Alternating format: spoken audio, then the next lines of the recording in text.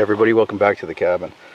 I wanted to show you something while I'm here in the garden, planting a few things, doing a bit of weeding and checking on the plants. We finally got some rain, so don't have to water at least, but I do need to fertilize because a lot of controversy over whether wood chips are good in the garden as a mulch, or whether or not they steal nitrogen from the soil as they're decomposing.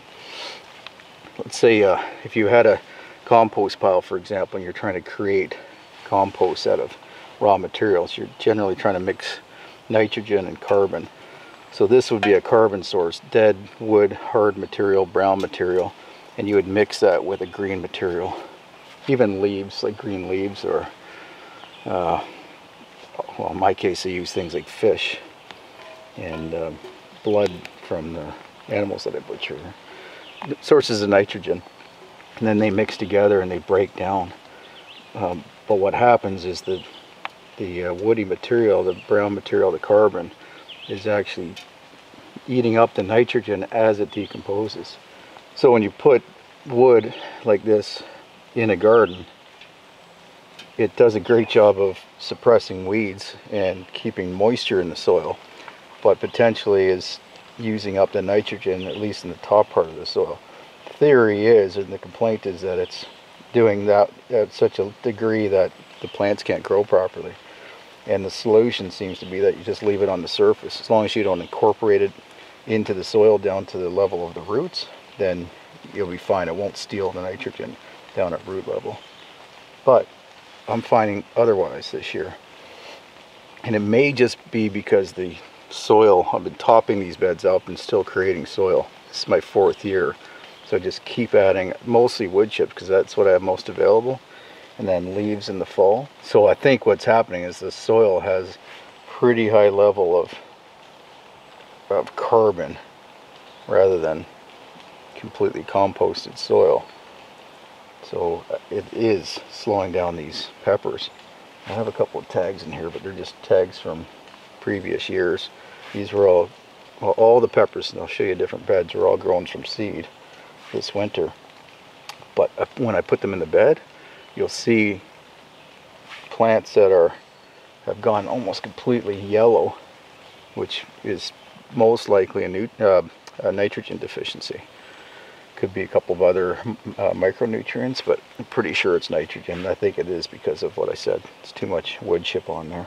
Or maybe it's because the wood chips are so deep in a couple of these beds that the roots aren't.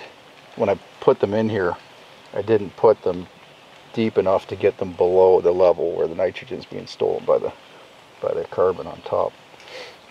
So some are worse than others, and I'm suspecting they're the ones that just got planted more shallow. But there's a bed over there, and I'll show you in a second, that has no wood chips on top.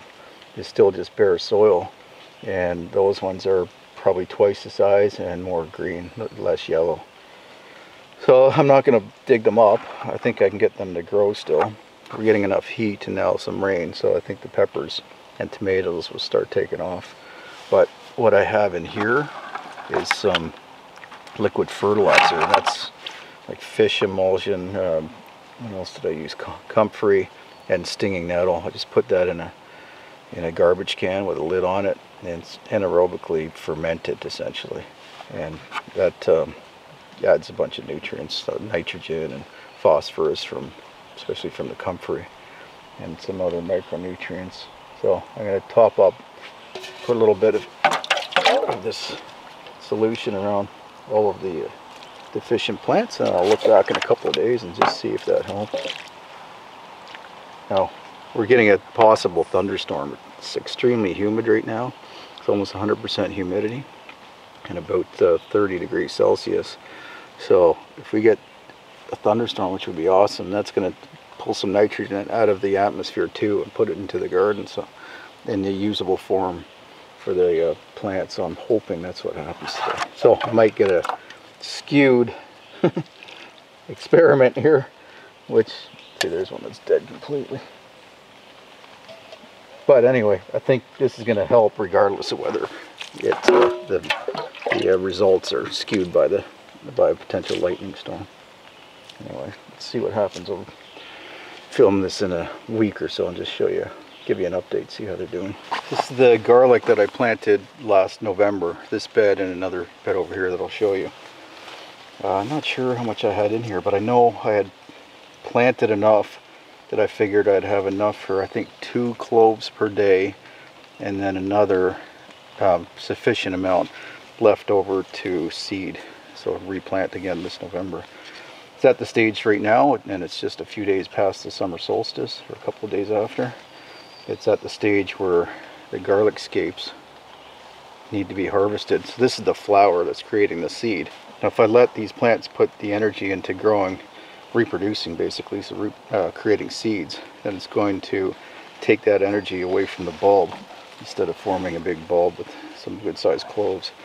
So I'm just going to snap all these off, and then we'll freeze dry them and make a powder probably, or we'll Kelly, you're breathing into the camera. Or we'll just chop them up and freeze dry them, and they'll stay green. We can just add them to our stir fries and for Todd in the morning. What are you doing? You're hot, eh? We're gonna have to go swimming again. It's been so humid the last few days, which the bugs love, and we do not. Anyway, I'm gonna get this done, and then we'll go for a walk and go for a swim, eh? Kelly's Beach. Better go in a row here. I'm gonna miss some. Got potatoes coming up in several of the beds from last year. Obviously when I was digging them up, I missed some. And you leave some potatoes in the ground, it's the same as planting them. Even though we're in this cold climate, I think we get enough snow cover that the potatoes don't rot in the ground. They just sit there dormant, and then spring comes and they think it's time to grow again. So almost like I rotated beds this year, so I have potatoes in different beds. So essentially all of the beds last year I had potatoes in have something new in them, but potatoes are coming up there. And then all the new beds that I planted with potatoes have potatoes coming up. So we are going to have, I think last year we had 500 pounds. I'd have to check Emily's notes, but I think 500 pounds between the two gardens.